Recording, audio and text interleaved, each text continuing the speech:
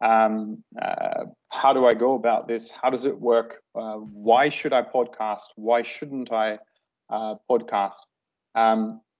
Now, what that meant is I looked for those questions myself, and the most valuable answers actually came from other podcast hosts to learn from their experiences, which is why the setup of this webinar is structured exactly like that, is to learn from those podcast hosts. Now, whilst discussing this setup, I met up with Katharine Fortin, the co-organizer of this webinar. She's an associate professor in public international law and human rights law, also at this university, and she's the project leader of the Legal Skills Academy, which is a project of the Utrecht University's law school, which fits in nicely with these type of skills, or whatever you would call them in terms of podcasting.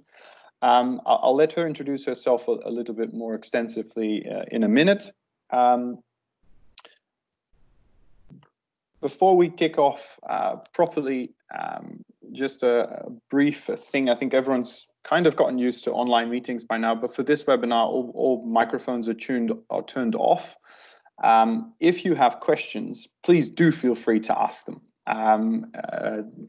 Of course, the podcast host will consecutively share some of their experiences, but we're here to help, I suppose, if we can. And that's, I think, particularly in these weird Corona times, some of you might be exploring questions, or maybe you're already thinking about starting a podcast, or because of working from home now, you're thinking maybe this is the time to do something with this in terms of education or in my research to get it across to a broader audience. Perhaps some of those reasons might have motivated you to participate, so ask those questions.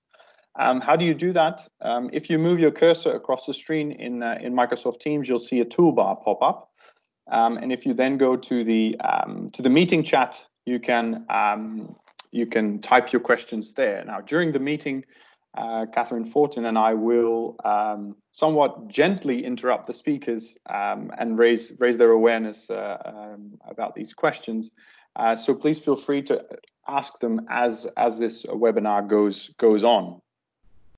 This webinar is being recorded, so if you have colleagues or that would like to listen to the webinar afterwards, please feel free to forward the link, which will be posted on the website of Utrecht University after this seminar. Let's move on to the schedule for this meeting.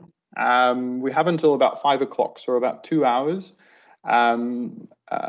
Katharine and I will start off with what we call podcasting for dummies. We didn't mean that in any harm's way, but perhaps there's some basic things that we can still clarify. We'll try to keep that section relatively brief, but because we're particularly interested in hearing from the other podcast hosts. And then we'll close off with how to podcast at Utrecht University. And that is done by René Hendrik. He works at the audiovisual services of this university. And before I forget, please allow me to also introduce the other podcast hosts. We have Vincent Crone joining us. He's an associate professor of media studies at the humanities faculty of this university. And he started podcasting before it was cool, I think. Many years ago. He's raising his fist. That's excellent to see. Over 100 episodes, I think. He puts the other podcast hosts, including myself, to shame, I think. But of course, we'll also be sharing some of our experiences, and the other podcast hosts sharing some of those thoughts are Rietjens Ghazaleh Dabiran from AboutLaw podcast. The first one is the show host, and the other one is the producer. Now, they're lawyers with a long, extensive careers in all different types of fields of law and expertise. But today they'll be sharing their experiences with AboutLaw podcast. Now, the idea of that section is obviously to talk about why, how, when, how do you do it, etc., etc. Now, I've asked the speakers today to be honest. What went well and what didn't go well, because I think that's where we learn probably or hopefully the most. Now, before we get started with the first section of this meetup, the Podcasting for Dummies section, what I'd like you to do is in the meeting chat, so if you could all open it now, please share some, perhaps three things. Where are you currently working from? What's the institution you're based at? And what is your podcast status, if that means anything? What I'd like to know is, are you thinking about starting a podcast? Is it something that is totally far-fetched and you just saw this announcement and you needed time to fill, which I can't imagine? Or are you in a quite an advanced stage? So please, if you would be able to share that in the meeting chat, that would be great.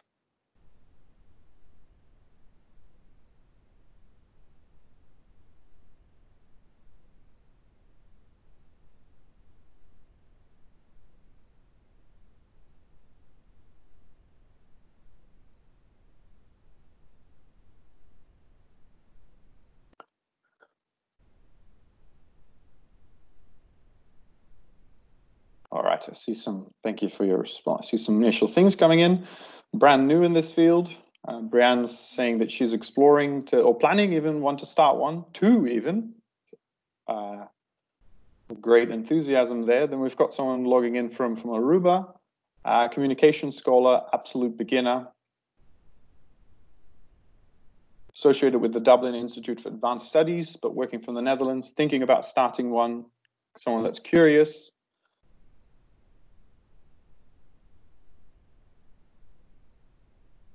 No experience, but thinking about podcasting. It's great. Thank you for sharing all of this. This is very valuable information, and also I think useful for the other speakers before they start. And then we've got Stephanie also logging in from the program Public Engagement, helping researchers. But she has recorded one once. Marianne saying she wants to implement it in education. It's an interesting thing. Eh? So, of course, we'll discuss this in a bit, but there are aspects about where podcasts can actually be used in both research and education, and they can actually be used simultaneously. So I'm sure that Vincent has probably used some of his podcasts in his courses. I've done the same. We'll get back into that a little bit later on. Please keep sharing those. But at least now you've found the question box. So if you have questions, just do the same as what you just did, and please share them with us. All right, let's move on to the Podcasting for Dummies section, and I think I'll give the floor to Katharine first, and maybe she can introduce something as well about the Legal Skills Academy.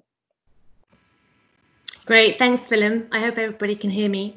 So as Willem said, I first got well in touch with Willem because in my work for the Legal Skills Academy at Utrecht University, where we're looking to figure out different ways of integrating skills into our education, and we were aware that some teachers were wanting to use podcasts as part of their education as a method of delivering information, but also seeking to find out whether students might be able to make podcasts as a kind of assignment. So knowing that Willem had a podcast and having read his a blog post that he wrote at some point about some of the challenges of making podcasts, I hunted him down and then fired questions at him for about an hour over coffee, many of which we're going to cover in this podcast. So I knew already what a podcast is. My status, my podcast status, as you call it,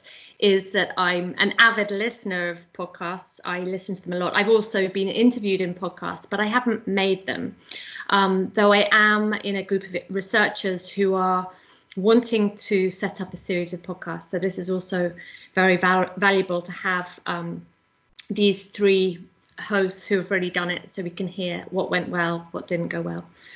I'm sure you all know we've written some questions here, some of which we're going to cover in the meeting, and some of which we're going to run through now. I'm sure all of you are here know what podcasts are, but just to give the official summary, they're of course digital audio files, and that's what makes them different to video clips, for example, and they're available on the internet for downloading. Most people listen to them on mobile phones, but you can also, of course, listen to them on your computer. Most podcasts are available as series, and one of the great things of listening to them on platforms like Podcast Addict, Spotify, Apple Podcasts is that you get the new installments automatically when they're available. So that's what podcasts are. When do you listen to them? Willem, when do you listen to podcasts? A good question, actually. I was going to ask you, but I'll get to that in a second, what your favorite podcast is. But I listen to them on my bike, in the car. Particularly now working from home, I listen to them as well in the background whilst I'm working. So I think that also showcases some of the benefit of a podcast is you can do it whilst doing something else as well. So that's, I suppose it's just one medium that you can use. You can, of course, we're in academia, we're used to blogging, perhaps writing columns, more real peer-reviewed types of publications, which is more of the classic academic work, of course. But I think that all requires you to sit down and actually read, whereas this, you can do in transit, which I think is one of the main benefits. And also, if you look at statistics of when people listen, it's actually in those moments where you don't have anything else to do, and you can use that time usefully. Yeah, that's exactly what I find too. I listen to podcasts when I'm traveling, when I'm doing stuff around the house. Just whenever I have a moment that would otherwise be dead, I try and listen to a podcast and then fill it in. And moving on to the topic, who makes podcasts? Well, I think, as we already indicated, a ton of different kinds of people make podcasts these days. So lecturers like us in this coronavirus, I've seen a number of lecturers putting their lectures online in podcasts. Many university institutes seem to have podcasts these days. Some journals have podcasts. You may have seen that academic journals have podcasts that accompany a particular issue, perhaps have an interview with an author of a particular article. That can be really nice. And then you have the bigger networks like NPR or BBC. You have podcasts that accompany some of the most major newspapers, of course.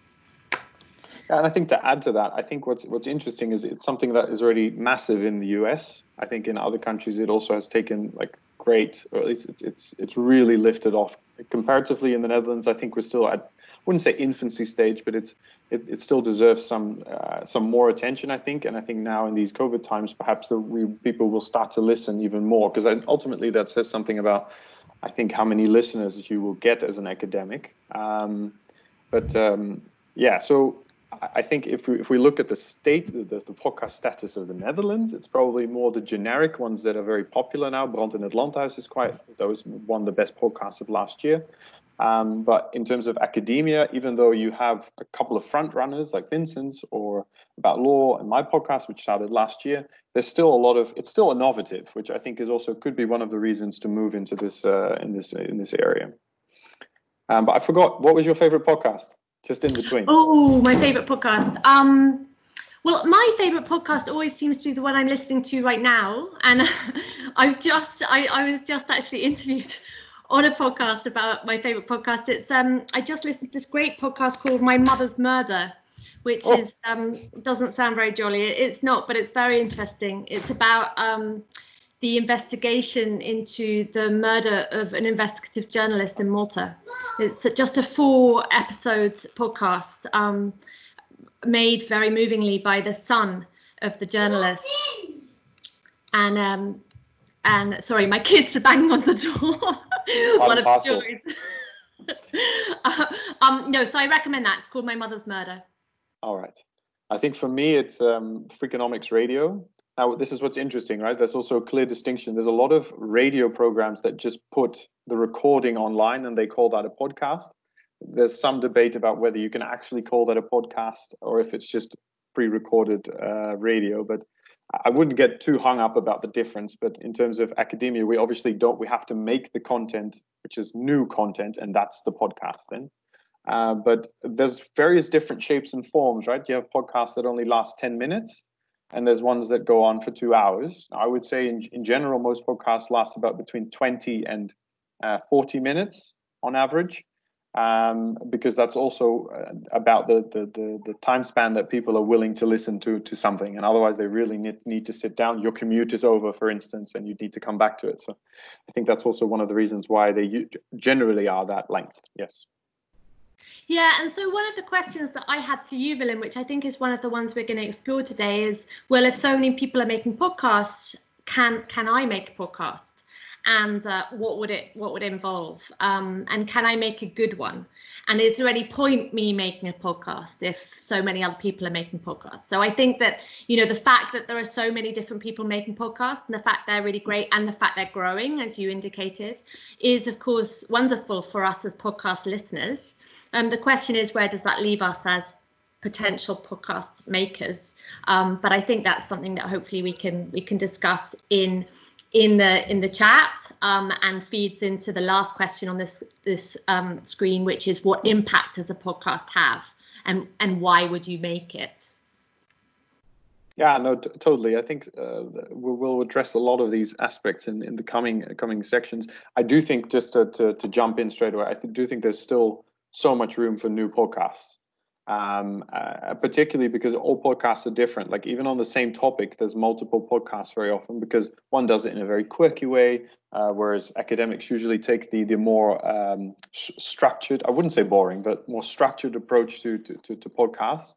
And the content's always different. So you can vary in terms of substance, but also in terms of format. So that always means that you kind of create your own audience in your own market for such a venture.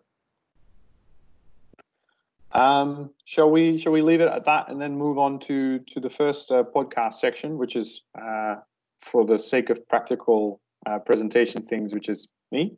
I'll be discussing Bestek, the public procurement podcast translated, so Bestek, the Aanbestedingspodcast, which is something that I started in January last year.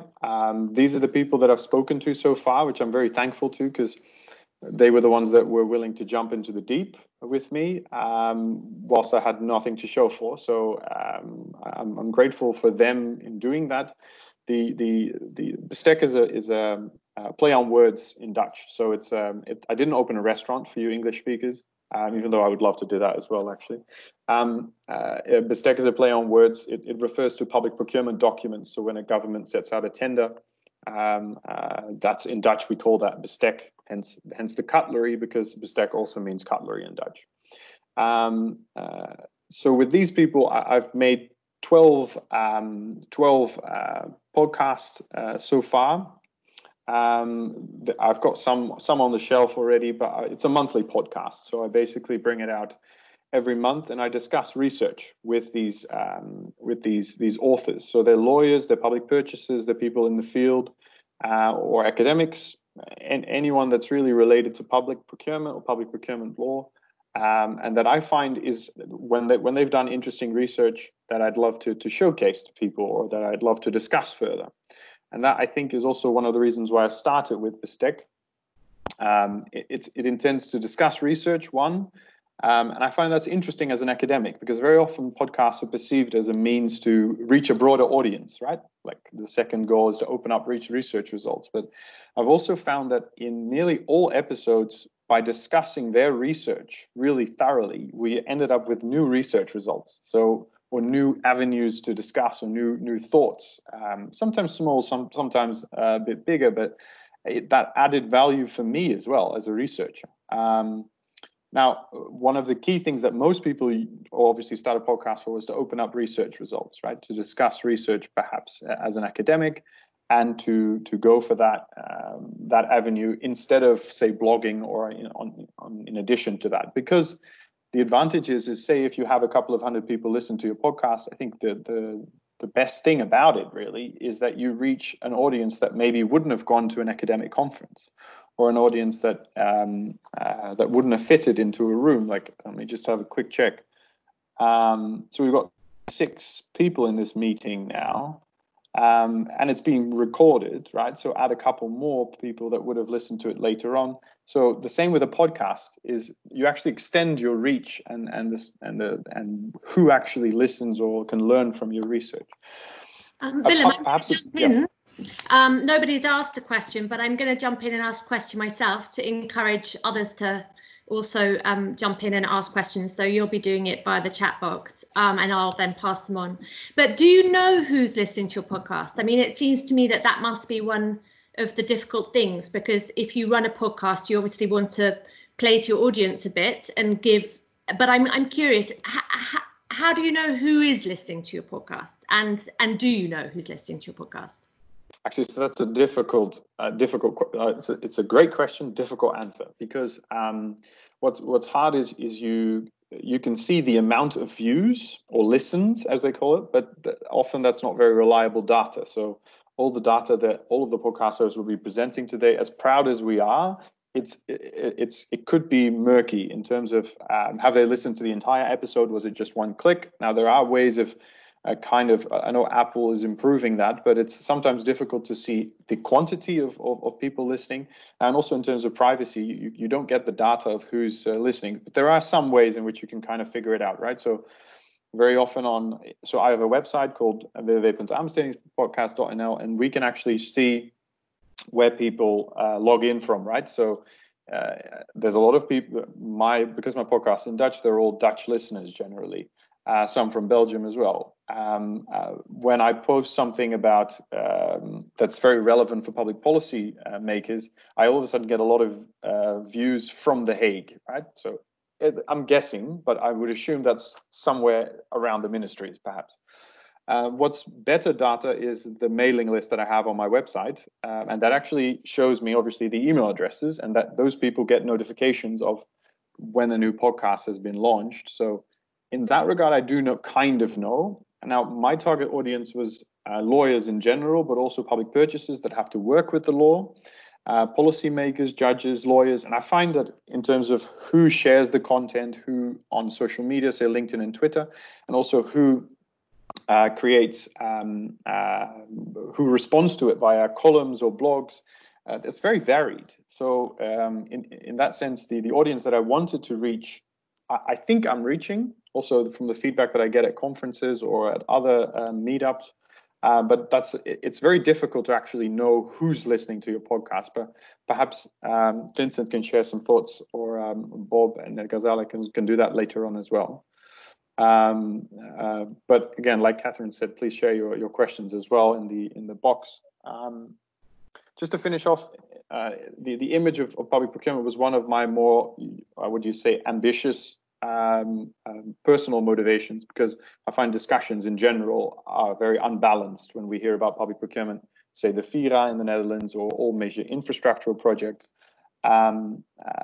So what I'd like to do is to actually show people that you can have balanced discussions, right, between people to pinpoint the negatives and the positive sides of podcasting. I just saw a message from Charlotte. You can indeed have access to the recording, and we'll share that on the website of Utrecht University following the lecture. But thank you for asking. So a short recap about my podcast with some experiences in there.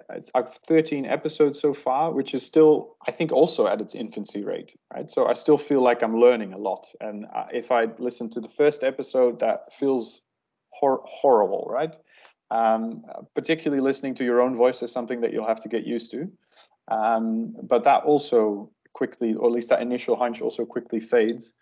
So based on the murky data that I have, I do see an incline so in the beginning, it was only 20 people per episode, and now that's really drastically grown to 350 to 250 to 350. Now, the recent episode that I did on COVID-19 and public procurement, you can imagine that is now fourfold or something, because it kind of touched upon the possibilities in the law and how people should be dealing with it. So that was very topical. What was an interesting spin-off, I thought, was that I'm using, even though the podcast is based on research, it's a great way to use it in student and executive education. So for executive courses for professionals. And I find that particularly that aspect is something that I didn't expect myself. I just use it as prescribed reading or as additional reading. So what I'm learning there is that a lot of students prefer to listen to a podcast first. They get the hot topics, the discussion points, and then they move on to the more nitty-gritty type of jurisprudence or the actual research itself. But at least that gives them some context whilst they start reading with a certain lens. And now the same for professionals. I've had the same experience. They also like it as an alternative to more lengthy, particularly practitioners that have been working in the field for a long time. They prefer just decent edible chunks of materials, and a podcast is a nice appetizer or a nice starter to it. Another thing that I thought was interesting is that the juridische leidraad for Dutch speakers, or I'm not sure about the English versions, but is you can actually refer to podcasts as well as a recording. So then it's kind of in between a website result and an audio recording and an interview, those three aspects. That can perhaps also be an incentive to go into podcasting, because very often I find that the recognition for certain additional activities that we do as academics aren't valued as much as, say, a double-blind peer-reviewed article, right? So this can kind of compensate there. And the responses that I've had in grant applications has been quite good. It's very much put under the section of societal impact or societal value of your work. So in a way, you can use it in that aspect as well. What I'm thinking of is English episodes. So I've started this project with Marta Onthoff, and we're going to be working with some English podcasts. She works at the University of Copenhagen. So it's the same concept of Bestek, but then in the English version. Dave van Toor works at criminal law at Utrecht University, and I have recently been granted some USO money internally to explore the potential of podcasting in legal education. So we'll be looking at podcasts as testing tools for students. So instead of a proper exam or a paper, you have to make a podcast, or that you use a podcast as an analytical tool. So you listen to one, and you need to get a subject from that type of from a podcast. So that's what's coming. But more practically, and I think this could perhaps be useful for people that are thinking of starting a podcast, is how do you do it, right? Practically speaking, you've decided that you want to start a podcast. Okay, what's the next step? So basically, just to run it down, what I do is I invite a guest, obviously, of research that I think is interesting. So they have to be authors. Even though I'm also thinking of now doing a practitioner series, right, to also discuss their practical best practices. But I discuss the structure with them. So what's the topic? What are relevant discussion points? Sometimes via hypotheses, sometimes via actual questions. But I find that the more structured the discussion is, so whether it's an interview or a discussion, it does improve the episode. So it doesn't need to be, you don't need a script, but I find that structure is everything in terms of for listeners' pleasure. If listeners don't know where the conversation is going, very often they lose track and they log out. So I've always done face-to-face recordings. You can see half of my set up on the picture. It's just 2 microphones, a splitter, and then a computer. And basically, recently I started recording them via Zoom, but you could use any type of recording tool, really. The advantage of Zoom, obviously, or any type of online tool, is that you can also, there's no travel time involved. And for me, it means that I can easily do it with people in affected areas, in lockdown, etc. So that's quite timely in that sense. Willem, can I ask another question? Mm-hmm. Oh, look, a question's come through, and actually it's exactly one that I was going to ask too. So this is a question from, I can't see the full name, Hoek Mavender, is from Leiden. Do you have a standard structure, or does it vary considerably between episodes? And I was going to ask something similar, so maybe I'll add my question onto that, which is that you talk about having guests. To what extent do you see podcasts, your guests, as being the source of the information in the podcast? We talked about this once before, about to what extent do you think podcasts should have an asymmetry to them, with an interviewer and an interviewee, one person trying to elicit information from another? Or can you have or would it be okay just to have a chat where you're both equally participating? Both are very relevant questions. To start off with the standard structure. So most podcasts do have a standard structure in terms of very often it starts with a short welcome, short intro, a jingle, which is general, usually pre-record. It's always pre-recorded with a little bit of a tune, right? This is this podcast. This is what it is. This is this series, perhaps, and then the full conversation starts. Now, you have podcasts where people are just by themselves, right? So that's also an option, and they just talk into a microphone. I find those a little bit less engaging, particularly if you're listening for 40 minutes to listen to just one voice. It's almost like more of an audiobook. So to end that structure, I also have an outro. So that's also a standard thing that always happens, in which I ask people to, if they're interested, to continue the conversation and to keep discussing the content of the episode.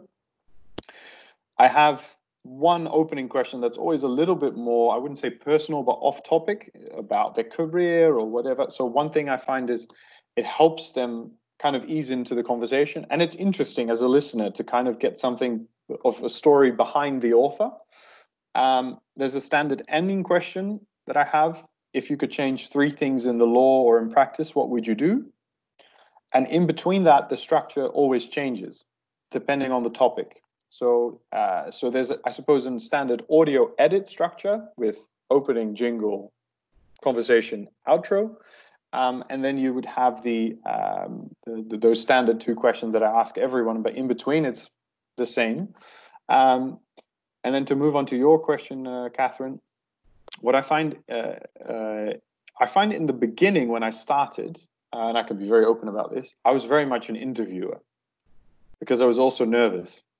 And I was, I think, anxious about, is the recording going well? Is this going to be good enough to record, etc.? So I automatically, because of that, you kind of go into this asymmetrical style of the guest is the expert and the interviewer is just talking every now and then. Now, it would be interesting to also hear some reflections of AboutLaw podcast, because they talk to different experts. So we'll get onto that, I think, a bit later on. But I think what I find the most interesting to listen to is when 2 people are more on equal footing. Because that's also something that I'm trying to achieve with my podcast, is to actually reach a discussion that I would normally have with someone at an academic conference, but then perhaps at the conference drinks, right? So a little bit more open and a little bit more lighthearted than at in a very formal setting. Does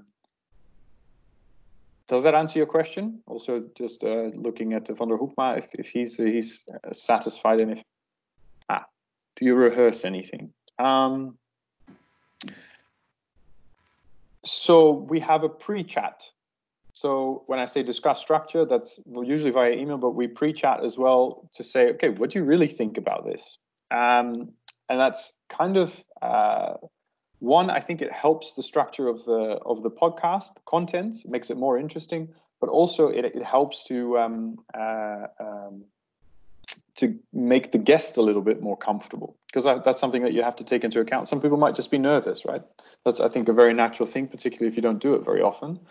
And in terms of time, I think that's the advantage of being the podcast host. Once you start rounding off, or you can give little hints and you can go, okay, this is the structure, this is what we wanted to discuss. Sometimes I have to skip things and just go, okay, we're nearly at the end. This is why one of these closing questions works very well, at least for me, is to say, look, we're about to close off, but I really wanted to discuss one final thing with you, and then they have the floor for that. So it's kind of, you'll create a bit of a gut feeling in a while over time, I think, which you can kind of feel, okay, this is, now we've gone full circle in the conversation.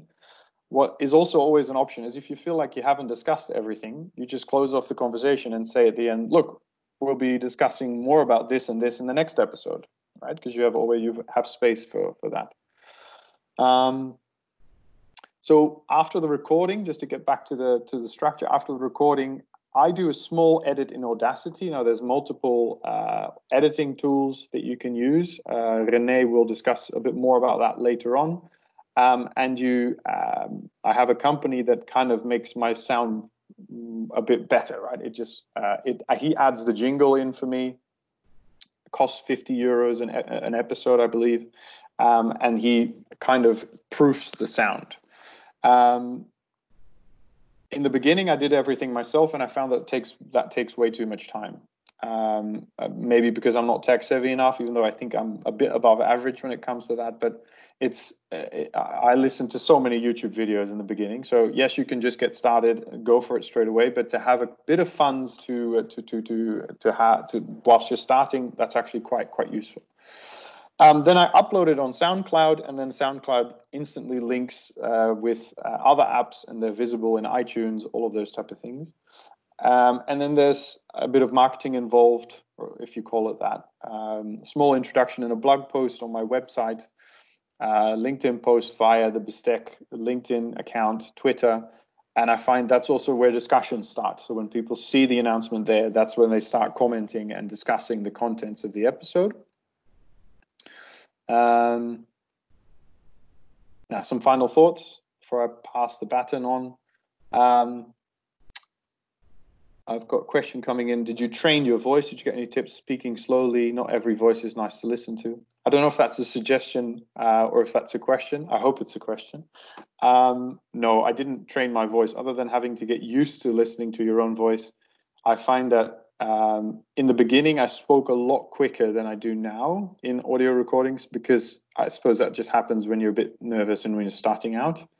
But I wouldn't worry too much about it. But I know that sounds like terrible advice, but you probably, I don't know what voice trainers can do, but you'll probably just have to work with what you have. And if you enjoy it yourself, you can actually hear that in the recording.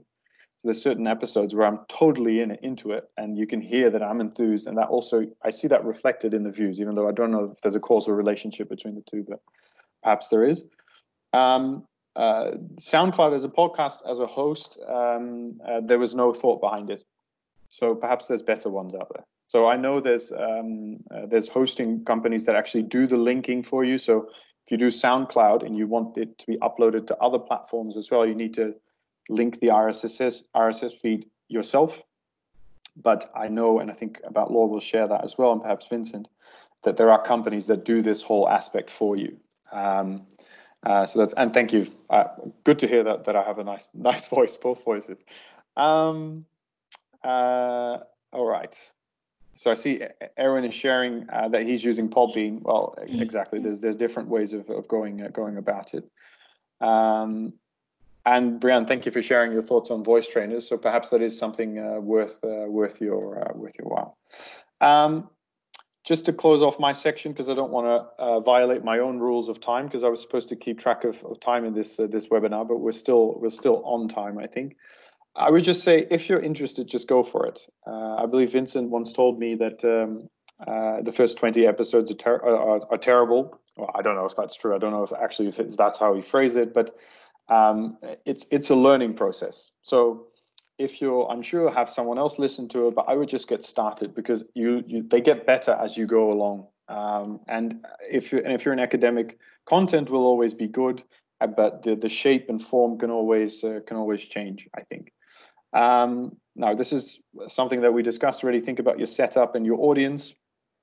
I think that can be useful prior to it. So perhaps just discuss it with some people from your marketing department at your university, and also to think about where the actual gap lies. So I found that there were a lot of practitioners and public purchasers and even lawyers that struggled to keep up with research. So that defined my audience, and I went with that. Two final things. Don't be stingy when you purchase a microphone, even though that's not necessary, right? So if you just want to get started, one of these things, they work quite well, as long as you keep them close to your mouth. But particularly when you have multiple voices and there needs to be audio editing, it is actually quite useful to have two different microphones if you're doing it face to face, or if at least your sound quality is good. If you can get some help with audio quality, that's great. If you have the funds for that, I think it's useful. In hindsight, I don't think I should have invested as much time as I did in the end in these first episodes, even though I loved exploring it. So, but those were Sunday afternoons that I'm not going to get back. But I think it was worth it in the end, I suppose. And then to close off my bit. For Dutch speakers, I wrote a blog about these experiences that I had in the first 6 months, which I think basically says about the same as I've told you already, but perhaps you can get some more insights from that. If there are no more questions for me, let's move on to the next podcast host. It's actually great to have them on in this webinar today, because I met them when they interviewed me about my research, and so far I think they've maybe even interviewed 3 or 4 people from Utrecht University, but I'll let them share their experiences from now on. Yes, can I start? Hi, everyone. Thank you for having Bob and I on your webinar. Thank you, Willem and Katharine, for the invitation. And thank you for the attendees for joining. What are we going to talk about? I'm going to scroll to... Can I go to... Oh, oh, right, this one. Wait, one moment. Yes. Right. What we are going to talk about, we're going to do joint presentations. First, I'll tell you something about us and how we create content, and a little bit about the production process. Bob will tell you about that, and our marketing, the milestones, and some lessons learned. And if you have any questions, I'll repeat what Willem said. Put them in the chat, and we'll try to answer them as well as we can. When we go to the next page, yes. So my name is Ghazaleh Dabiran. I'm the producer of AboutLaw. We both have a legal background. My legal background is I've been a lawyer, advocaat as the Dutch call it, a corporate lawyer. Then I moved on to legal publishing at Kluwer, and legal conferencing at one point. And now I produce this podcast together with Bob. No. Right. This is Bob. Would you like to introduce yourself? Hi. So my name is Bob. I'm the show host. So I'm the one actually here on the podcast interviewing people. I'm an independent lawyer. So I'm a freelance lawyer and get hired by companies to work for them. And I'm working predominantly on IT contracts and privacy. And there's actually quite some really good podcasts on those topics available. So I'm the show host. Back to Ghazaleh. Yes. So what is AboutLaw and why we started? AboutLaw is a bi-weekly legal podcast. We launched in January 2019, so a little bit longer than a year now. It's about news and developments from a legal perspective. We say, it's made by lawyers for lawyers. When we started at the time, there was actually almost no legal podcast in the Netherlands, or nothing we could find. I think Willem and us, we started in the same month even, didn't we, Willem? We love listening to other podcasts. So we were thinking, where are the Dutch legal podcasts? And there weren't any. So we thought, okay, let's just start one ourselves. And just like Willem, we're both quite techie as well. So we thought, now we could do, if others can do it, we can. And we also realize it's kind of hard to stay up to date with a lot of different developments, legal developments, and this is a nice way to listen to those developments during lost moments, as Katharine said, doing the washing and the driving and the dead moments where you have nothing else to do. So why not listen to podcasts? And I also listen to crime podcasts. But this is also a way to keep up with your legal education, and for many lawyers and scientists, and it's the perfect way to talk about something they're passionate about. So I think at the beginning we were kind of afraid of approaching people who would want to be on our podcast, and whoever we approach always says yes. So. That is really nice, because they do want, especially people who are doing research, they want to bring it to the public and they want to talk about what they're doing. So that's really nice. The content itself. So your podcast, Willem, is based on one field, and we decided to do. The subjects are very diverse, so we do whatever we actually feel like doing, what we like ourselves. So we read a lot, we see things, on LinkedIn, and we just think, hey, this is interesting. If I would like to listen to it, we would produce it. So the target audience is commercial Dutch lawyers. So we haven't done any, criminal law yet or family law, but we might. You never know. If it's interesting enough, we will. And going back to one of your questions, if it's scripted, I would say we are. We do a lot of research ourselves first. We read about it, and then we make questions and then send them to the guests. Talk to them about it if they're okay with the questions, and then plan the recording. So I would call it's quite scripted, but we try to make it sound as a nice chat. But it is, they know what they're going to be asked, basically. And the language is Dutch. We might also expand to English. We haven't got any concrete plans yet, but at the moment it's Dutch. And on your screen, you'll see the last 6 episodes. It's in Dutch, sorry, but it's you can see the diverse fields that we handle. We also try to do some podcasts about in the legal field, not particularly about a certain subject, but for example, trends in the field of law or something, or legal tech or legal design or something like that, something relevant but not very, very academic, so let's say. And this is our guests are usually senior lawyers from mainly well-known law firms. Academics, legal lecturers, professors, experts in their fields. Can you spot Willem there? This is a selection of our guests. Without them, we wouldn't be able to make this. And we're very grateful to them, of course. I'm going to give the screen to Bob. He's going to tell you something about the recording process. Okay.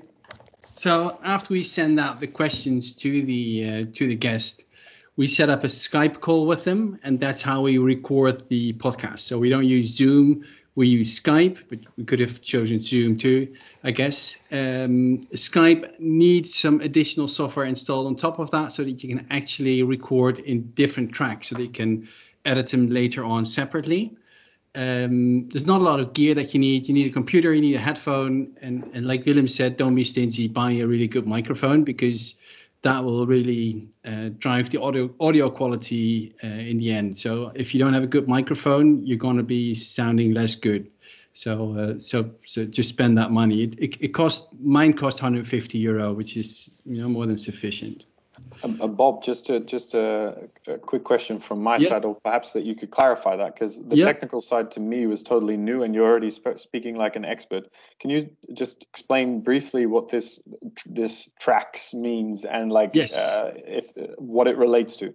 Yeah. So what is important to have if you record people is that you create audio files of each person that is talking on the podcast separately, so that you can also edit them separately. So you don't want one file with all the voices in them, because if my volume is too low and my guest is too high, then you can't, or it's really difficult to balance that out, so to speak. So it's important then to split those tracks and have separate tracks of each of the speakers on the podcast. So we chose for using Skype, mainly because I don't have the time to visit people and go to their office, and the lawyers that we interview usually don't have time to come into the studio. So then doing at a distance is the best way to do it.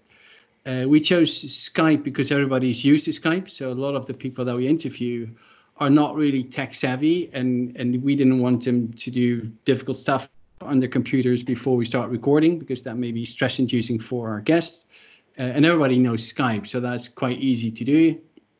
The downside to using Skype is that the sound quality can sometimes be a bit glitchy, and that takes a lot of editing later on to edit all those glitches out, or redoing questions with the speakers, etc. So it isn't perfect, but it's the best setup for us, to be honest, so far. But we'll maybe use Zoom sometime and then see how that works and if it's less glitchy. But until now, we've been happy with using Skype. So after I've recorded the podcast in Skype, I have separate files for each of the speakers, the tracks, And then we edit the podcast in a program that's already pre-installed on my Mac, which is called GarageBand. Now, there's lots of other alternatives there that you can use, but this was just readily available on my computer, and it's quite simple to use. It's free, so that's helpful, and there's lots of YouTube tutorials. So if you're not sure what to do or how to do something, then it's quite easy to use something that's used a lot, because you can just go on YouTube and then ask a question, Google a question on how to do something, and then it's quite easy to learn. The editing for me takes quite a lot of work. So for every episode, it takes me about 2 hours to just cut and paste all the static out, and I do a lot of ums in my questions, and I cut those out of the questions as well. And then sometimes I redo questions with speakers, and then I have to cut out the old question, and all that stuff takes time. So about 2 hours per episode. I think that's important to know. Can I cut in there? And I think it's helpful to ask the question to you that's in the chat box, because it's relevant to understanding what that 2 hours means. How long are the episodes? Oh, an episode is about between 30 and 45 minutes. Okay, so that was a question from Birgit. Okay, and the format is really an interview style, so it's more. Come back to that. Yeah. It's asymmetric, really. So because we have so many different topics that we discuss, I'm not an expert in all those topics, so it makes more sense for me to have an interview style.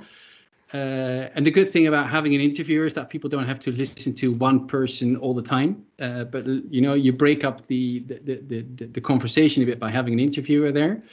And also it works quite well because I have the same expertise level as the listeners. So I can just, if the guest is too detailed, I can bring him down or start, asking questions to explain stuff more. So that really works well because we have a podcast with a diverse number of topics. That works really well. Great, thanks. Sorry, Bob, just to add to that, Leo from Brugge just posted, I heard that Zoom is having some privacy issues. Not sure what that means for choosing Zoom over Skype. I don't know if that's a consideration for you guys. For me, it is actually. So I'm considering looking at other options at the moment. Well, I don't use Zoom for that reason, but I wouldn't mind using it for recording podcasts because it'll be posted online anyway. So it's not a private conversation. People, the people on the call know that everything they'll say will be published anyway. But yes, there's privacy concerns, definitely. Yeah. Right. So just like Willem said, I spent a lot of hours in the beginning on getting the audio right and was quite insecure about it, and I thought there was much progress to be made there. So we actually hired a third party called Right Royal Audio. They're in the UK, and they do the mixing and mastering for us. So basically, they make me sound good on the podcast, and that's also, if you listen to the podcast, that's why my voice sounds different here than in the podcast. We pay about 13 to 26 euro per episode to do that, depending on the length of the episode, and the turnaround time is about 3 days. I can highly recommend Right Royal Audio. They're really brilliant, and they do a really good job on getting the audio levels right.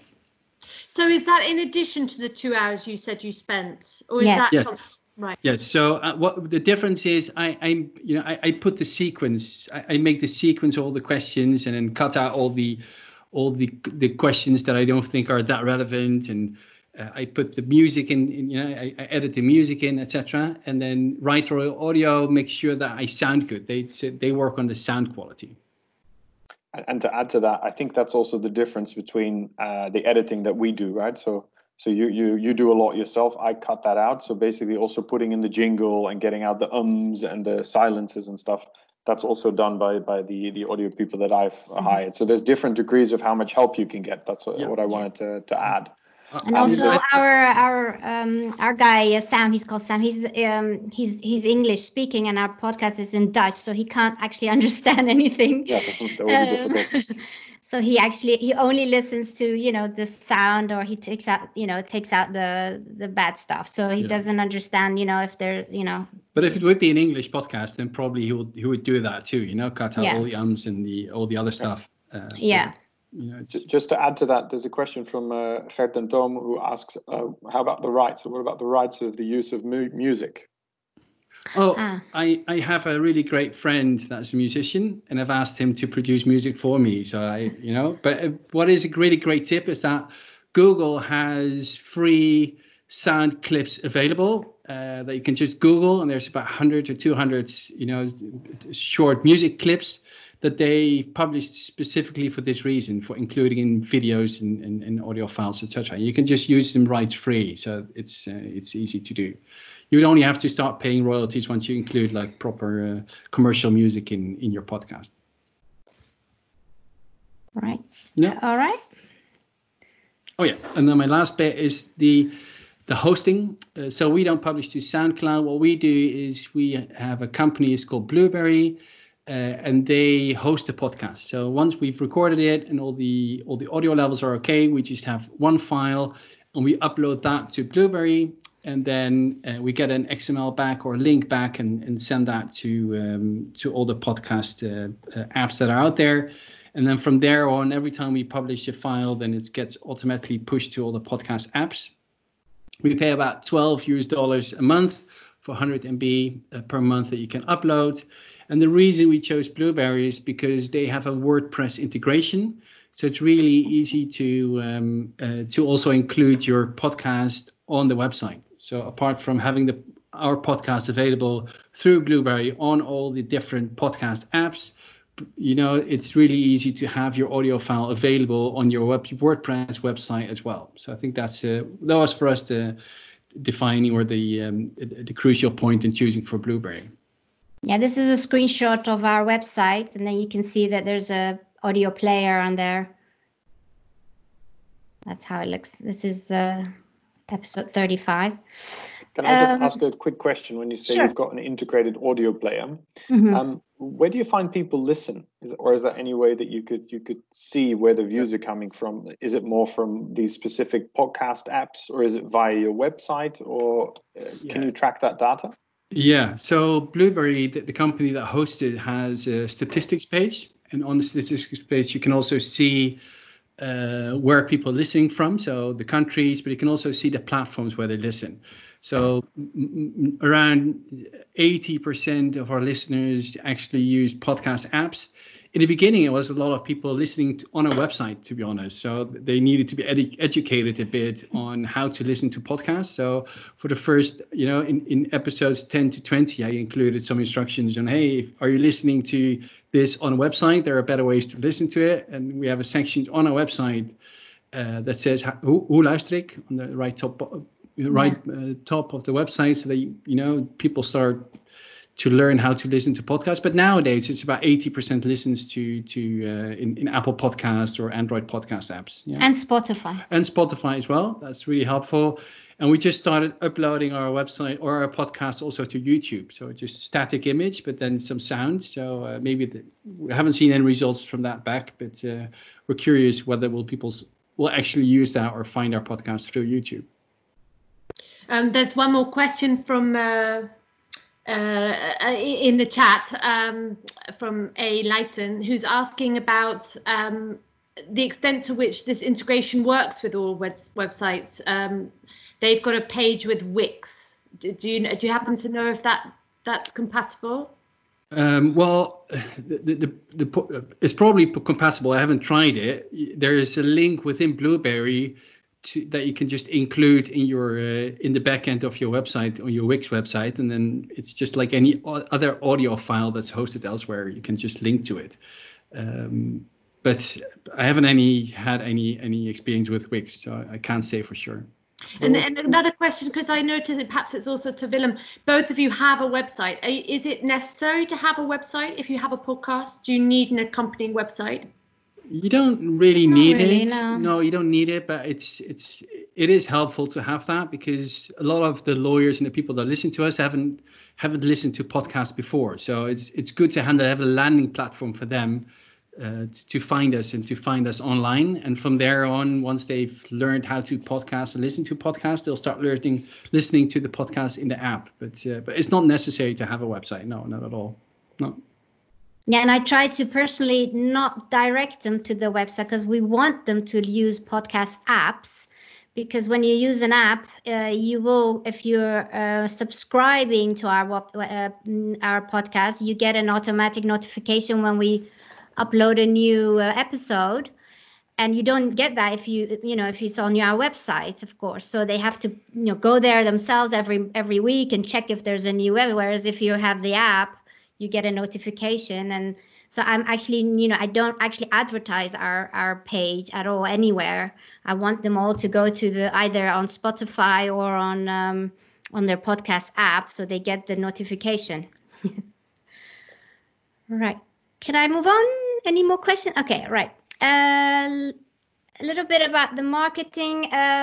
Same as Willem said, what I do is actually before we publish an episode, I do a little teaser the week before. So we publish every Tuesday, every 2 weeks.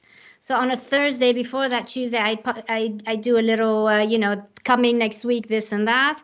And then after we publish, I make these kind of, images to announce it, saying, new episode now available, and then the name and a picture and something like this. And then this I spread around on LinkedIn, Twitter. And we also ask our guests to use their network to spread the word. So they actually, share our posts also in their network. And they all have all these lawyers in their network. So every time we reach new people that way. Sometimes we do giveaways if they've written a book, for example, and they want more publicity for their book. So we do a giveaway, and their publishers are always very willing to give us a book to give away. And we always ask, if you want to help us, like or comment our posts or share them, stuff like that. And these kind of images, you can just, use free software on the internet. There's no, you don't need Photoshop or any extensive training for that. I just make these myself. About Sorry to briefly interrupt. Yes. Leo van Brugge asks, I think rightfully so, how many hours a week do you spend working on your podcast?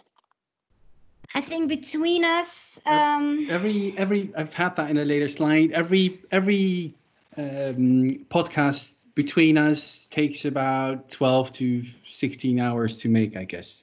So that's from researching people, finding people to talk, coming up with the questions, recording, mixing, and then all the marketing. It's about 12 hours, I would say. Yeah. At least. All right.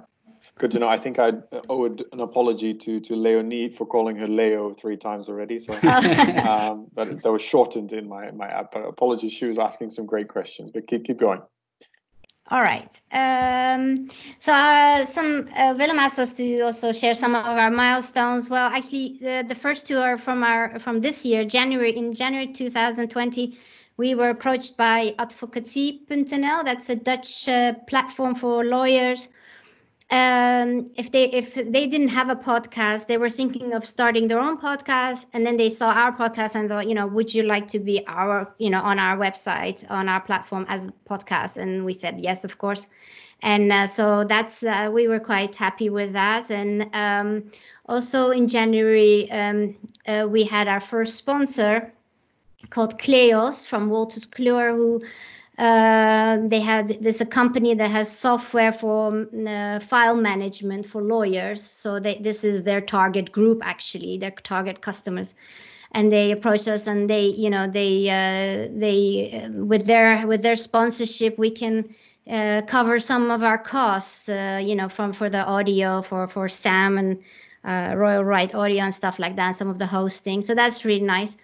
And the 500 downloads we thought was nice to see on Blueberry, because we reached that about a week ago or 2 weeks ago, 2 weeks ago we reached that. So that's a nice milestone as well, we thought. And then the lessons learned, I'll give it back to Bob. Yeah. So there's, Willem asked us to share some lessons learned with you. I think the first one is hang in there, right? It takes time before you follow an audience, and whether you or it takes time to gather an audience and to get people to listen to your podcast. The first podcast didn't do too well. There were 10 or 20 listeners, But now every episode now is reaching between 400 and 500, and a couple have now already gone above 500 downloads per episode. So there's an increase really in the number of people that listen to our podcast. So that's really good. I think the second takeaway is you need a regular publication schedule. If you listen to all the experts in content marketing, publish something with a regular schedule so that people can fit it in their regular schedule.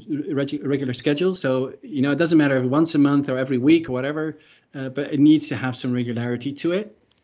The other thing is that podcasting is really easy, and everybody feels like an imposter for the first 10 episodes or so. And then after that, it comes more naturally.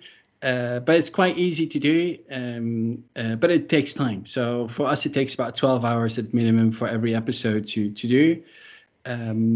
Use LinkedIn and marketing, and use LinkedIn and Twitter a lot for marketing. I think that's really important and helped us because we speak to another guest every episode, and then if we use their LinkedIn connections, that really drives our marketing and drives the audience numbers for us. And then the last thing is that we think it's important, just make it look professional too, not just sound professional, but makes it look professional. So, you know, have a nice logo, you know, develop a house style, etc., because that will really improve the way that people view you and see you, and whether they think you're professional or not. So I think that's important as well. And then maybe the last point before we do questions, if there are any. If there's any interesting topics you know about that would be interesting for our podcast, and also let us know, right? If you have good speakers or good guests that you would want to hear on our podcast, then by all means send us a message and then we'll look into it. Any questions? I think we've covered a few already, but if there are any more, then I'm happy to answer them. No. All right, feel free to great. A request has been submitted to create a podcast on the Omgevingswet, the Environmental Planning Act, I think it's called. Okay, good. And interesting. One final question as well. How do you know your guests beforehand? If not, how do you approach them? The first episodes we did a lot on our own network. So we had, you know, law professors that we knew, or some lawyers from law firms. But nowadays people start to tend to write us and ask us if they can be in our podcast. So about half the people just approach us and ask, hey, great podcast, can we be on it? And can you interview me maybe? And the other stuff we just Google, you know, if you have a really interesting topic, you know, then we just Google and see who we can find. Sometimes we ask people that we know already. So it's, you know, different ways mix of everything. Yeah. Another question that somebody's asked is whether you would recommend, I guess, recording a few before publishing your first one. I don't know if you did that, or whether you would recommend people to do that. No, we just recorded the first one and then published it, and so, you know, it's up to whoever wants to make a podcast whether they want to do it or not. But for us, the first one was okay, and we just went with it and published it. Yeah. So just dive right in. Yeah, exactly. Yeah. Just one comment that I saw pop by and a question coming in. Just in response to Tessa Diphorn, she's asking if the PowerPoints can be made available. So that's definitely possible. But we'll also share the recording. So I think she has some childcare duties, which is totally understandable. So she can continue listening at a certain point. I saw a question coming in from, I think, Ingrid Leijten from Leiden University. But you already answered that.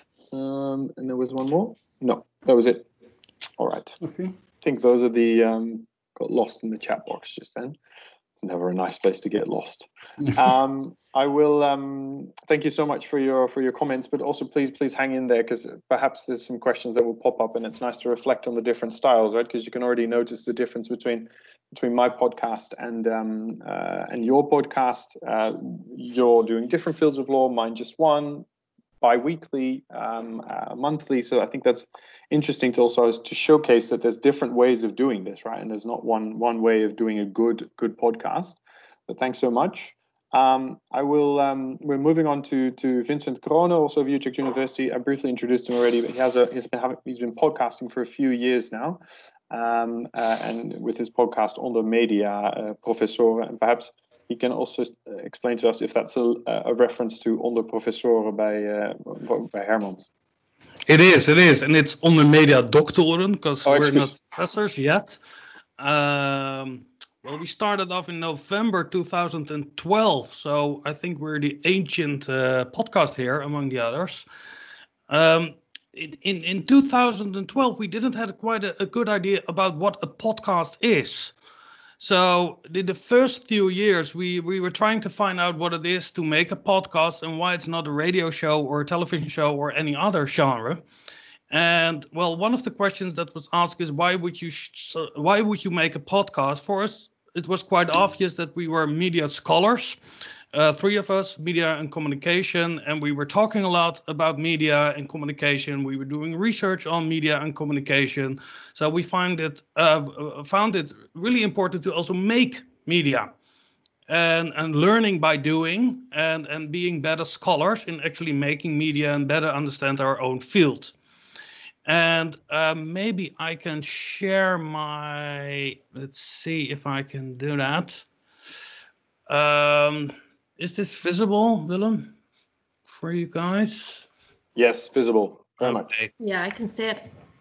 Okay. Well, just to give you an idea about what the podcast is all about, it's everything that's related to media, but in a really broad sense. So it's about creative industry, it's about Korean pop, it's about behind the scenes, it's about sex robots, tracking, the representation of female orgasm, internet archives, copy culture. So it's a really broad topics. And what we do from the start is that we invite colleagues, media scholars. And over the years, we invited over 80 different people who actually have a PhD, because in the title we are called media doctors. So that's one prerequisite to be a guest in our show. And we started off in actually a radio studio. And here you see a picture. And what we did when you are in a studio, especially where you are standing up, is that your voice starts to become this daytime radio show jockey. So we're putting a lot of energy in the microphone, and here's our guest, and we're very glad he's here, and he's here to talk about. So this was this really high energy, and we found out that it's not actually what a podcast should be. That a podcast should be more laid back, and that you're actually speaking in someone's ear directly. So the next step for us was that we ended up in a television studio here in Amsterdam. And he had these RoboCams and with this chroma key on the back. And all of a sudden, after being a radio show, we pretended to be a television show. So we had makeup and all these kinds of different things. Oh, this is my CD. And that also didn't felt very good, because we learned along the way in the last few years that for us, a podcast is actually a conversation and not so much a Q&A with an expert. So we scaled it down a little, and this is where we are now, in just to have a recorder and 2 or 3 mics, and that's it. And I heard you tell Willem that what we also did in the beginning is have this script, this 4 or 5 page script, and coming up with all the questions up front, and having this conversation with our guests beforehand. And what we did over the years is making this script shorter and shorter and shorter. And our episodes became longer and longer and longer.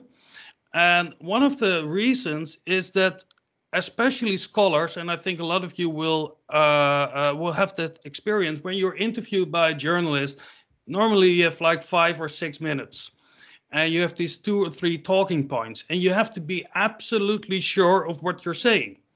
And what we're trying to do with the guest we are inviting is to have a conversation with us, the 2 of us, and actually wonder about a certain topic. and not knowing and doubting about what good answers are.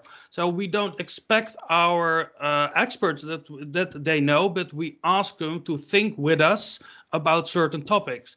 And you saw the broadness of the different topics that we have. It's not always about one certain research or one publication, but we ask the expert who can actually share thoughts about a certain topic.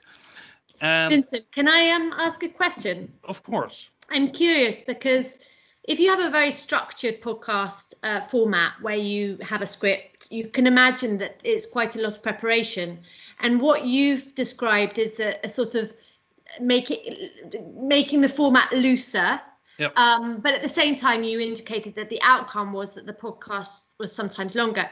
So in your new format, does it mean less preparation, or is it the same amount of preparation, or perhaps even more preparation to have that spontaneity? It's true that it takes a lot of time to write a short letter, isn't it? And it's the same with the podcast. If you want, we are you still there? Oh yeah, there you are. We used to edit it. To edit the show to 25 minutes, and it's really hard to make those choices. And if you're an interviewer and you have to be strict on time, you lose a lot of new ideas, other conversations, pieces that you didn't bring up or didn't thought of at the beginning. So we chose to have a show that's between 45 and even longer minutes, all depending how interesting the guest is. So all the shorter episodes are with the less intriguing and less interesting guests, but they're all over 1 hour. So it's that freedom that's really inviting for these scholars, these specialists, to actually have the time to explain their thoughts and their doubts about a certain topic, and not only coming up with strict and just one answer to a certain question. So we chose to have this freedom and to have this what's been called the kitchen table conversation, and really to trying to be intimate with our guests and also with the listener. So also trying with our voice to be more intimate, slower, maybe a bit lower. Someone said it gives you more authority, but it's also nicer not to scream in the microphone.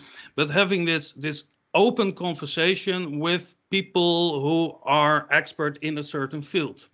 That's what we chose to do. And so there's a question that's come in, which I think follows nicely. So what do your listeners think about these longer episodes? Do you find that they're more popular with the listeners? This is a question from our Liverpool participant. Yeah, they are.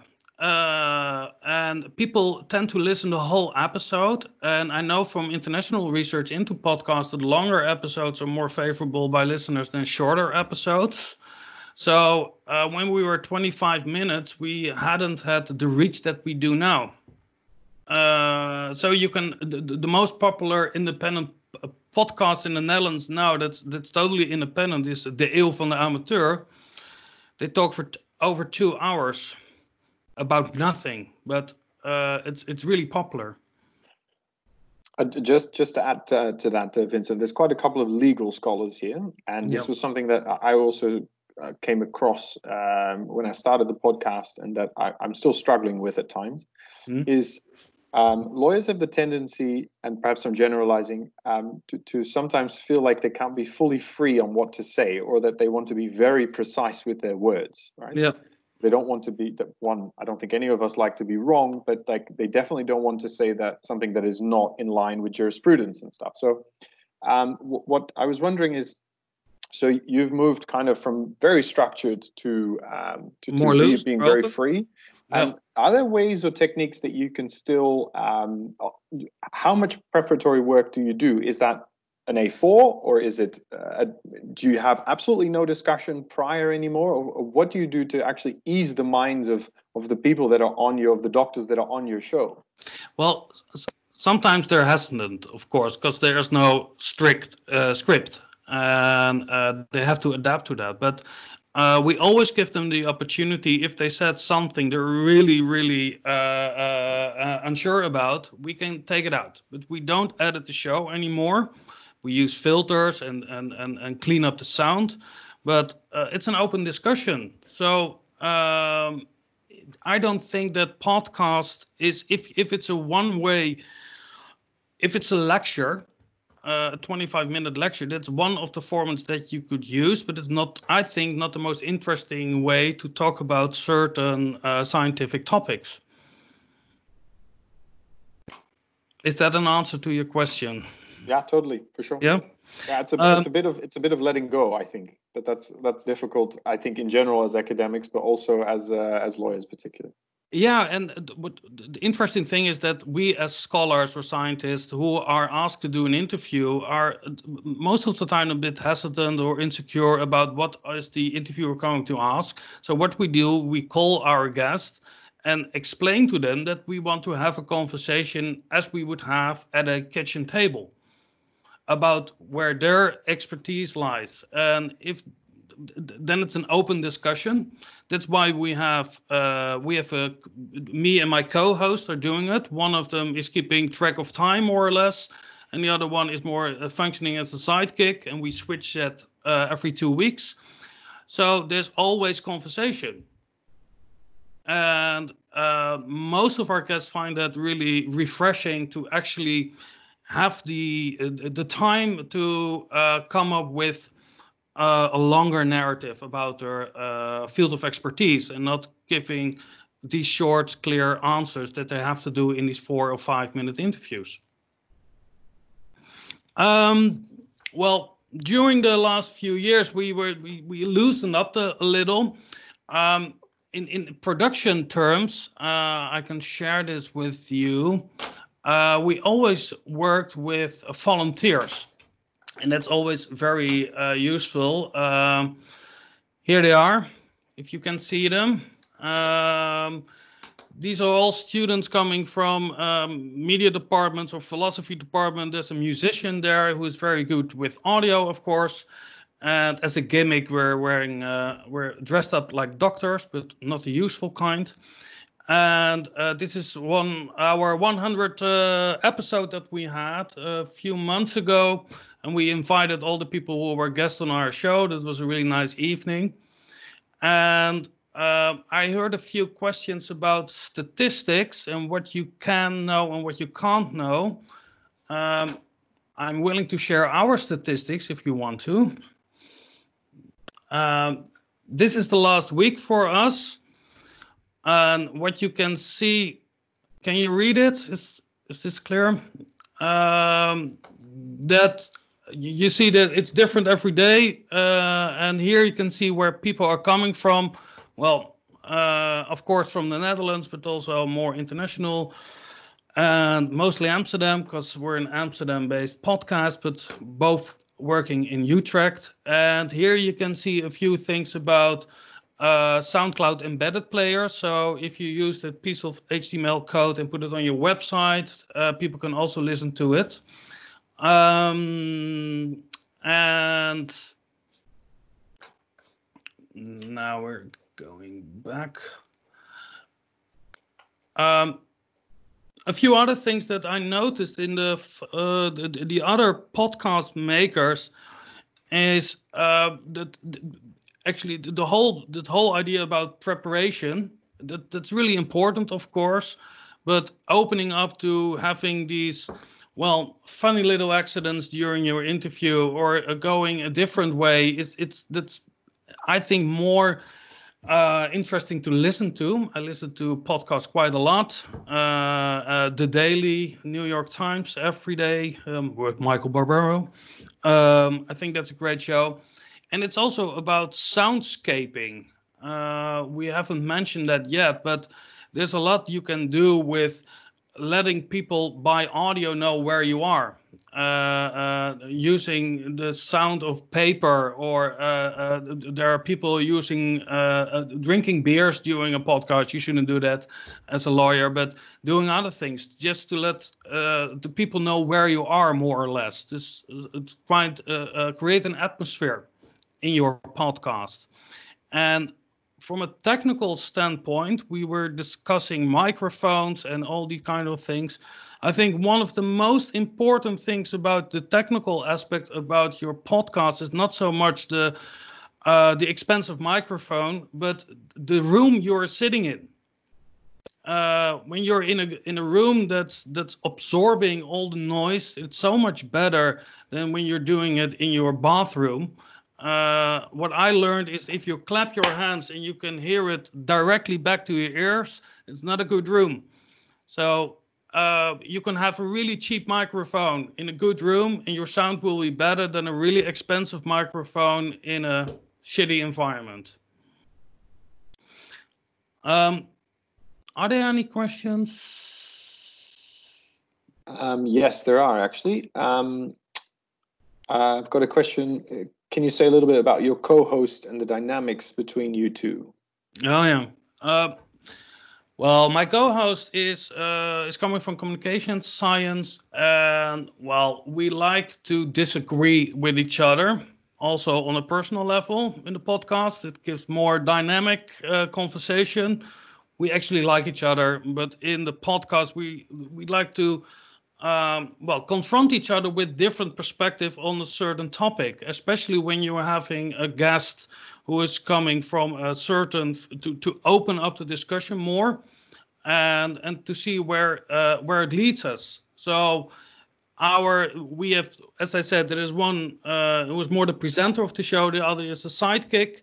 So there's one who has to keep track of time and certain questions, but the other one is more free to break in, to comment, asking questions, apart from the script. There's another question from Gert who's asking about the statistics that you showed, and asking whether your website or app requires cookies to get those statistics. No, we use SoundCloud as a host for our audio files, and within SoundCloud you need to have a pro account, I think, that will generate your statistics. So even if you want to use iTunes or all the other platforms, you need a place to host your audio files. Apple is not hosting your audio files.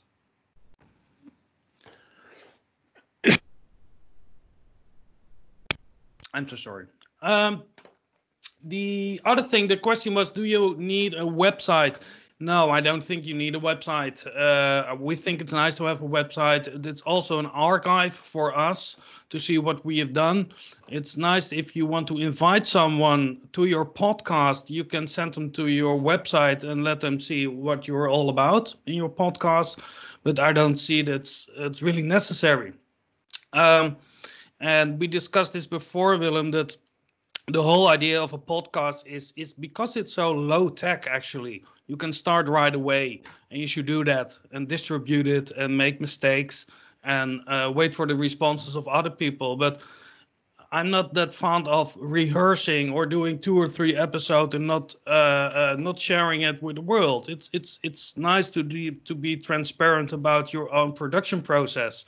And if something goes wrong, share it with the audience. They like it to hear that your audio was fucked up, and you come back to that and you try to do it better the next time. That's also the charm, and well, that's what podcasting makes it romantic, actually.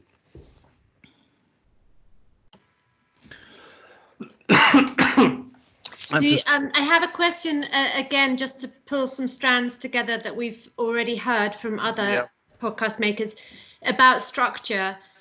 You've talked about how you like it to be loose, but within that looseness, are there any certain characteristics that you have? Like Willem talked about, he always asks the same opening question and the same final question.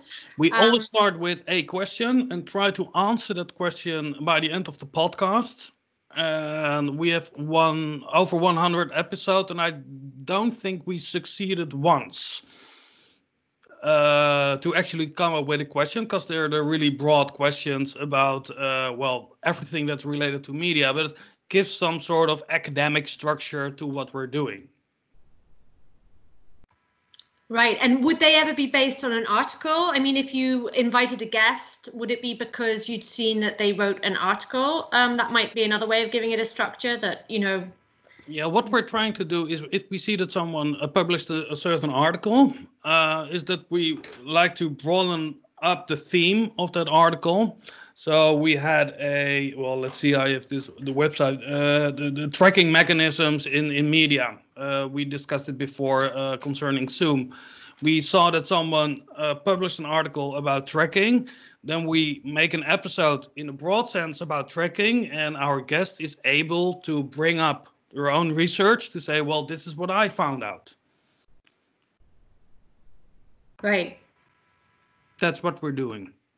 And we used at a certain point, we also had webcams and all these other things. And because we have all these volunteers who are actually able to edit all this video as well, and we put it on YouTube, it was a total failure because the reach that we have with an episode only audio is over, well, let's say 2,000, and there were like 50 or 60 people watching it on YouTube. It's totally boring, of course, to see people with headphones on in front of a mic. So don't bother to put it on YouTube.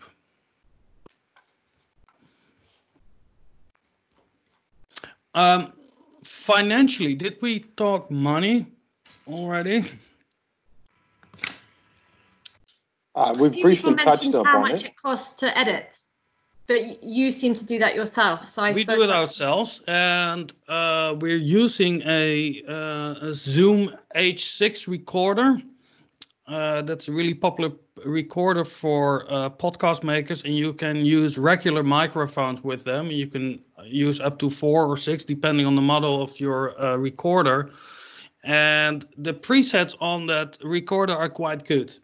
So what we do is that we put it on an SD card and put it in Final Cut Pro, for example, or Audacity, and using certain filters. So there's not a lot of work in editing these episodes.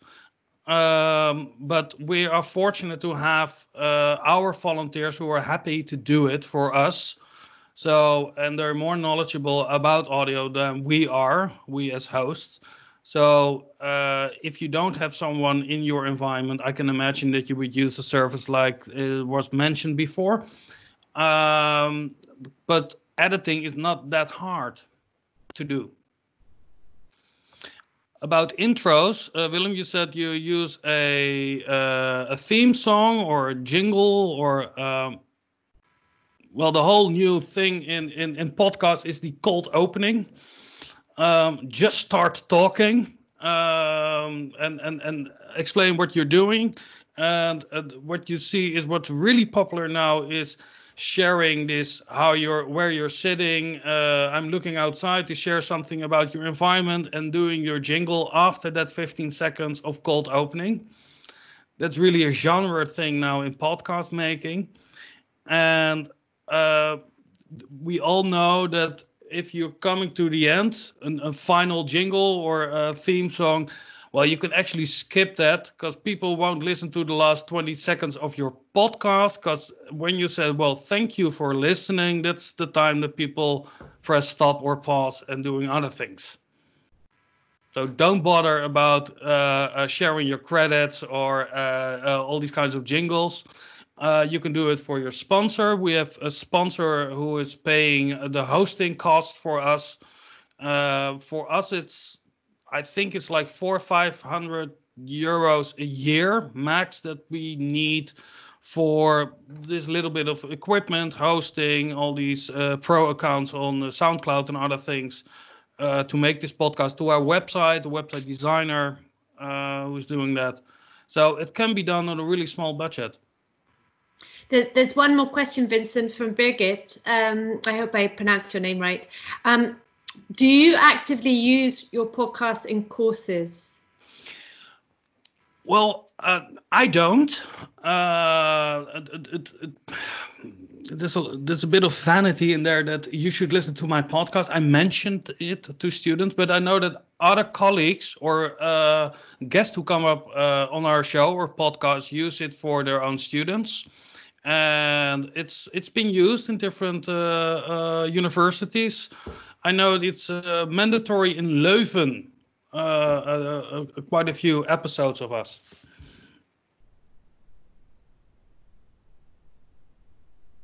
Right. Are there any other questions? Well, my best advice is just start podcasting and doing with what you have. Don't bother buying expensive microphones. You can use your own iPhone. And if you're fed up with the bad sound, you will start buying mics. But the hardest part is actually doing it. And not so much the technicalities of it, not so much the topics. You're all specialists in your own field. But actually doing it and sharing it with the world, that seems to be the hardest part for a lot of people. There's one more question. I guess it's probably for everybody who's spoken. Well, actually, we've only got, so Willem and Vincent are the only ones who are university employees making podcasts. Does the university support you in making the podcasts? Well, they do pay my salary. So in that sense, no, I don't get support, technical support or any other way. I wouldn't want that. I see this podcast as an independent podcast, that it's not associated with my work. I'm doing that as a media scholar, but not as a Utrecht University media scholar. So I think there's a difference with what Willem is doing. Is it? Well, it's a good question, actually. I suppose I feel like it's more integrated in my work at the moment. So it's just part and parcel of the activities that I chose. It's an optional one. No one forced me to do it, obviously. But in terms of support, I did get some type of funding. It was very limited, but some initially to buy the equipment and later on for some editing funds. I'm noticing, though, is that it's really up and coming.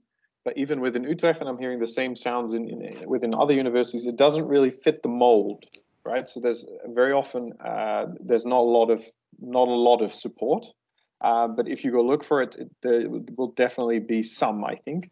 And I think that's also a nice link to move to our final speaker of today, René Hendrik, who I'll give the floor now. And he's actually, we got in touch because Katharine and I, in light of the Legal Skills Academy that she was talking about, went and looked for some means. Is there support? What can you do at Utrecht? Are there recording studios, etc.? Or do you just have to, like Vincent was saying, you have to just grab your iPhone or buy that mic? And then we found out that there are actually two podcast studios. So in terms of support at Utrecht University, it's getting there. So can I give the floor to you, René? And of course, a big thanks to Vincent for sharing his experiences. It's nice to highlight the achievements and also the stuff that you don't think people should do. And I think that's very valuable advice. All right, I see that René has taken charge. All right, the floor is yours. Yeah. Hello, everybody. My name is René Hendrik. I'm from the audiovisual department of the Utrecht University. And I take this chance to promote our department because management said we were invisible. So, probably because they don't know what we do. Normally we support 350 lecture rooms and 100 meeting rooms and 3 DIY studios for video. And we have 1 podcast studio. And the Faculty of Humanities has also 1 podcast studio. So they were asking us for to build a podcast studio, which for us was quite novel because we more our, how do you call it in English, gravity point, zwaartepunt, lays on video. So and audio was quite new for us. Humanities is more centered towards audio.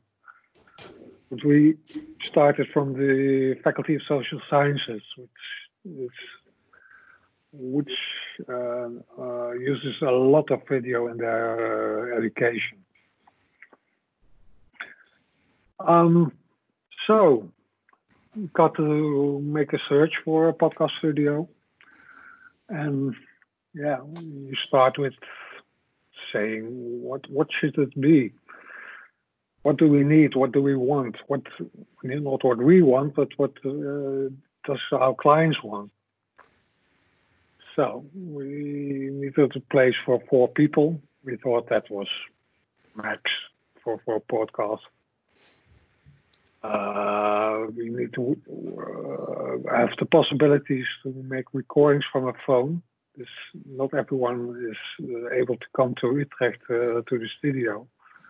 And we can now use phones, inserting intros and music. It has to be professional gear, but also easy to use. And it's a bit a contradiction of them both. I think we managed it. So we started with the simple stuff, the easy stuff we could find. And that's a microphone. So we bought microphones, quite good ones, very expensive, something to hang them around. And a headphone. So we had probably very nice headsets, which you usually connect to your phone. They're quite Then came the difficult part. When we start Googling on the podcast studios, and besides the microphones and headphones, we need a mixer. So where sounds come in and then goes out. And then you get this kind of stuff. They're great things, but not for easy use. It's a do-it-yourself podcast studio, by the way. And we start Googling podcast studios, and we came to this kind of pictures with a technician aboard here also. And even in Lekkerland, they use a technician. So that was not really the road we were trying to go. So when you Google easy, simple podcast, you get this kind of stuff, which was maybe a bit too simple. But luckily we found a mixer built especially for recording podcasts. And that's this one. And if you think this is intimidating, remember this one. On this one you have the 4 microphones you can connect. You can connect a phone to cable or Bluetooth, and you can connect a computer. And there are a lot of big recording buttons and 8 smaller buttons. Maybe you're familiar with Lubach on Zondag. Yes, that's when he pushes on a button, he gets a sound.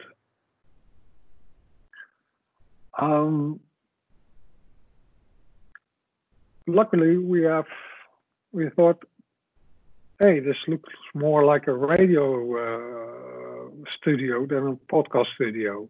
Of course, you can live put your jingles in, or your music, or whatever you want to put in. That was nice. And we have, I don't know if that's working.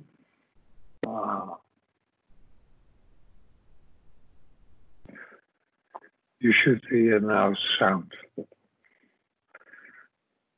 It was a keynote presentation that's converted to PowerPoint. So let's see if I can use this one. No. Well, we have jingles. You can put your own jingles in. You can have very cheesy recordings like Laugh in Public or whatever. You can have ambient sounds like your playground, children playground, or busy road, or rain dropping, or whatever you want. You can all do live during your podcast. That helps with post-production, so you don't need to have to put it later in.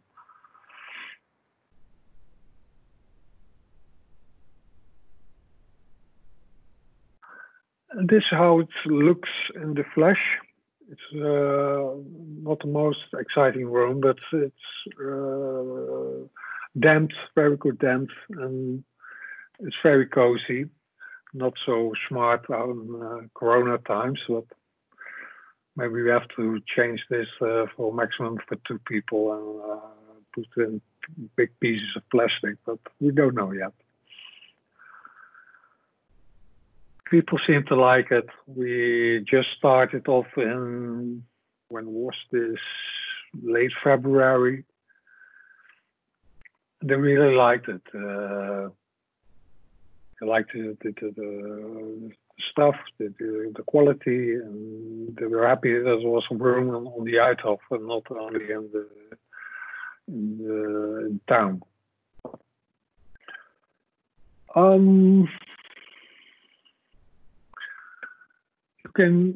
There was also a computer is installed, but you can bring your own computer, and we use Audacity and Adobe Audition as software to record to it. On Audition, you can record multi-track, so that's every microphone and sound is on a different track. And Audacity makes one stereo. When you're very comfortable, you can use that. René, just to briefly interrupt, sorry, there's a question that popped in from Gert and Toon. He was wondering if this setup that you just showed everyone of the podcast studio at the Uithof is the same as the one on the Kromme-Nieuwegracht. And he was wondering what your location is at the Science Park. We are at the moment at the Bologna-Laan. That's in the direction of veterinary faculty. And we're trying to get room in the bestuursgebouw. So we want to be more in the middle. What do I say? Okay, and also you can also bring, of course, your own computer and lock it to the mixer. And at the Kromme-Nieuwegracht, you have the same mixer. I don't know if they have the same microphones or so, but the mixer is the same. Just to add to that, Katharine and I visited that other room recently. The mixer is the same, like you say. The microphones are a little bit different, but I think it's the same similar setup. I mean, the microphones are on a stand instead of one of these big hangers, but the facility seems, in terms of quality, seems very similar. And to be clear, for those of you who are Utrecht employees here, there are 2 studios in the Kromme-Nieuwegracht. There's the DIY studio and the podcast studio. And you need to go to the podcast studio because it's quite different from the DIY studio, and it's and it's the podcast studio that has this this kit that you're being shown in the photographs. Yeah. Now the DIY it's a DIY podcast studio, but we also have DIY video studios, and that's more for what do we call it? Kennis clips or education clips we made with video, which I don't see why you can't make clips with just audio. So that's useful for that through. And because we can record phones very good, we like that because we got sometimes questions. I need to interview someone and I need to record my phone conversation. How do I do that? And this way, it's a perfect way to do that. It's very simple.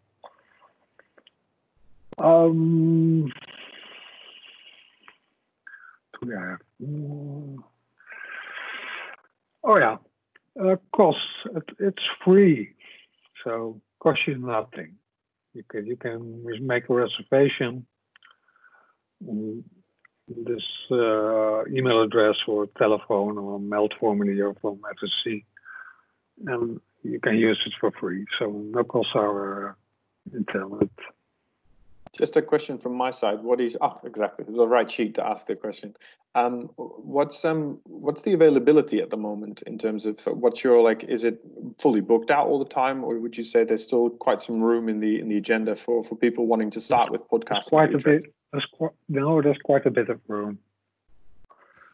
And when you say at the moment, Willem, you obviously mean not during this coronavirus time. No, I apologize. I lost track of where I was in what world. I was just getting excited about podcasting. My apologies. In a year's time, is there availability, René?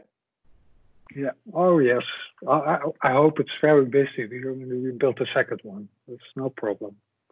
Because it's very little money when you compare it to a video studio. So it's peanuts. All right. Are there any other questions for René? So it does seems like that Utrecht University supports this trend of podcasting in science, I think, even though it's still at a starting stage. I think any questions for René still?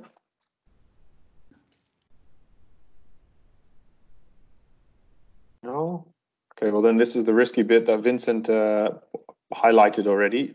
As soon as you say thank you, people tune out. Some have had to go to other duties, and they said massive thanks in the chat box already.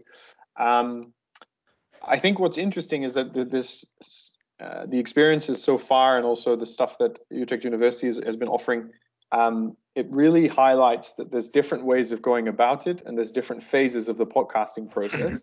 And that's really interesting, I think, also for people that are starting to begin something in this podcasting world that goes for structure, for audio editing. But I think what I really appreciated is some of the failures, if I may call them like that, was things that people struggled with. Because I think it's also it's not just easy all the time. It's a learning process for us as academics. So that's one thing that I wanted to highlight still. And before we actually leave, is there anything, Katharine, that you would like to close off with? No, I think a lot has been covered. So I have no further questions. Perhaps this is your last call for those of you who are in the chat. If there are any burning questions, now's your last opportunity. But of course, you can also get in touch with people over email.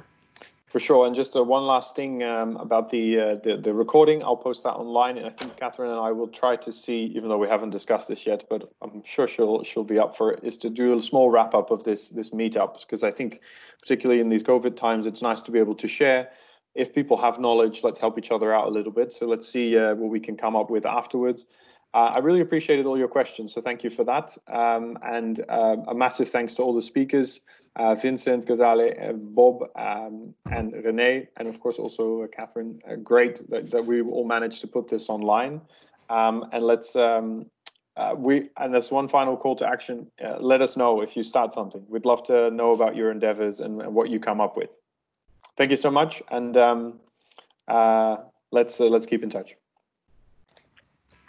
Great. Bye, everybody. Bye-bye. Bye-bye.